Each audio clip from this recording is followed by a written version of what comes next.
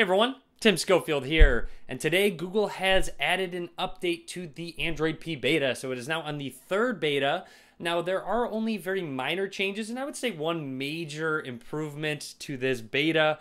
So I do want to cover what is new in this and talk about the major feature, which is the addition of a night mode option, which I know so many of you have wanted. I want to take credit for the addition of night mode. If you saw my last video on the beta 2, had a little joke, let's check it out. And finally, Google has added a dark mode. All you have to do is jump into settings, go to display, and no, I'm just kidding, there's no dark mode. Now, I'm totally kidding, not taking credit for the night mode, but hey, maybe Google saw it.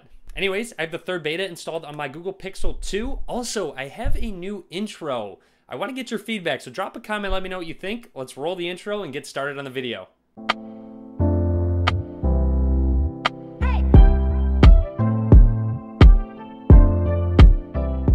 To begin, as always, would like to jump and show you the Android version 9, which was shown in the last beta. Also, the Easter egg when you quickly tap on that is still the same, just the trippy animation where you can pinch to zoom, but there is a new icon, and that would be down at the bottom left-hand corner. That back button icon is different.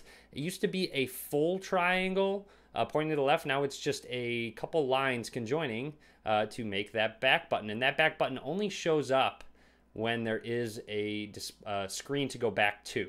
And just to show you I am not making another joke, let's jump into settings, go into display, advanced, and device theme. Right here, device theme, jump on it. Automatic based on the wallpaper, light or dark mode. There is a dark mode now. There we go.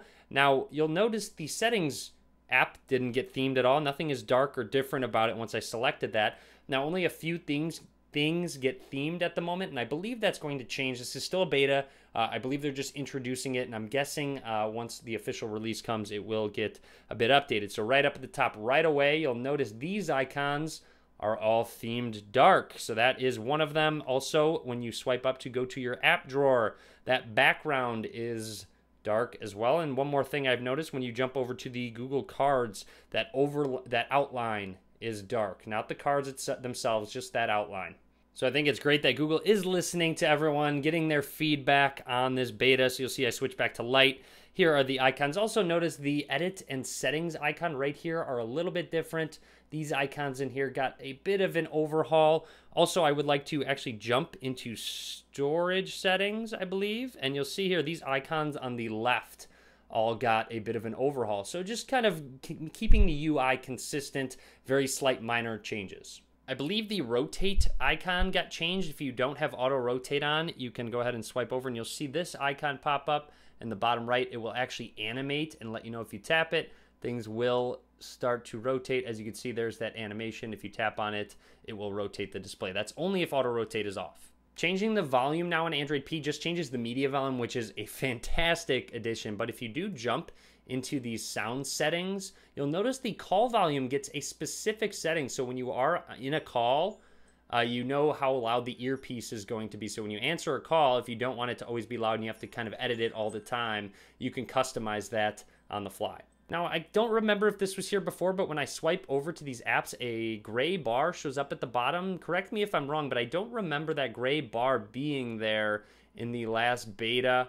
But you still have that swipe over action to quickly swap between apps. You'll see I can just quickly swap between two, or if I go ahead and hold down, I can swipe between a bunch of different apps. And last but not least, swiping down the notification tray, tapping on the clock will get to the clock app. I don't think that was there in the last beta, so that got an update as well.